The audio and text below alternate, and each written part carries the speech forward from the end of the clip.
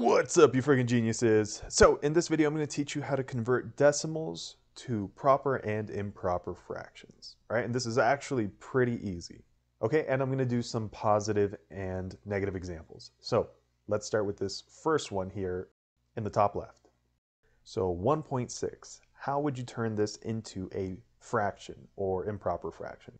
Well, the only thing you have to figure out is what decimal place does this number end in? So this 6 right here, what decimal place is this in? Well, this is the tenths place, right? So I'm just going to draw a line under my whole number, and it's in the tenths place, right? So I'm just going to put a 10. Okay, so here's my fraction, right? So I'm just going to rewrite it, but without the decimal, right? So I'm going to take out the decimal.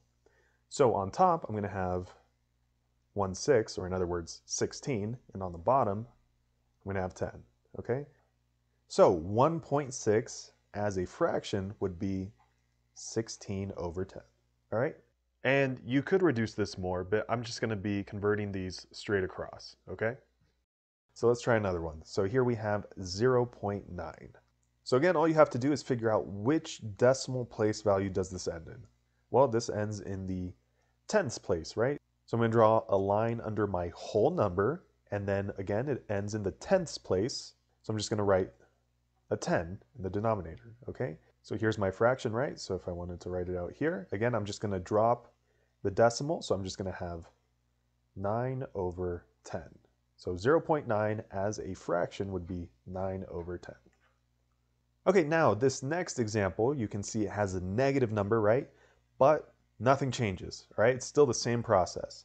So we're just going to put a line under the whole thing, and then we're going to check to see what is the last decimal place. Okay, so it ends right here in the tenths place, so I'm just going to put this whole thing over a 10. Okay, so my answer would be, remember, just drop the decimal up here, and then write your whole number.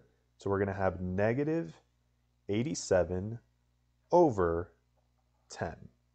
Okay, so this would be your answer right there. Okay, let's go to the next example. So here we have 0.03. So just draw a line underneath the whole thing, and then what place value does it end in? Well, let's see, this is the tenths, this is the hundredths. So it ends in the hundredths, so I'm going to put 100 in my denominator, okay? So I'm going to rewrite my answer, and again, all I have to do is drop the decimal. So up here I'm going to have 003, or in other words, just 3, right?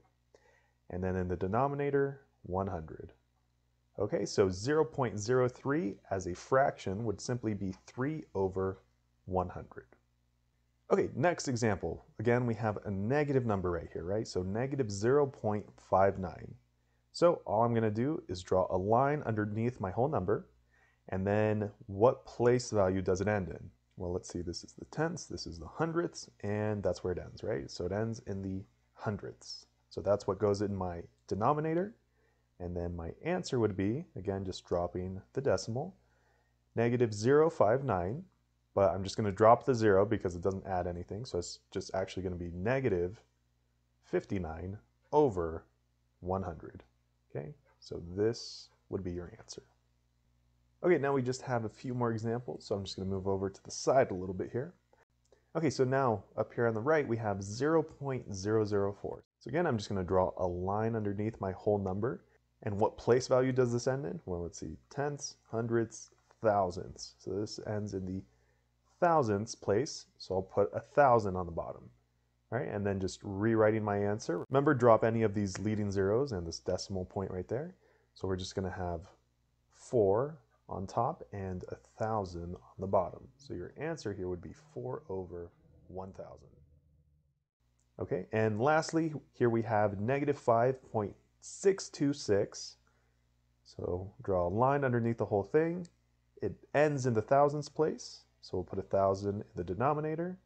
And then this is going to be equal to, dropping the decimal, negative 5,626 over 1,000. Okay, so negative 5,626 over 1,000. That's your answer right there.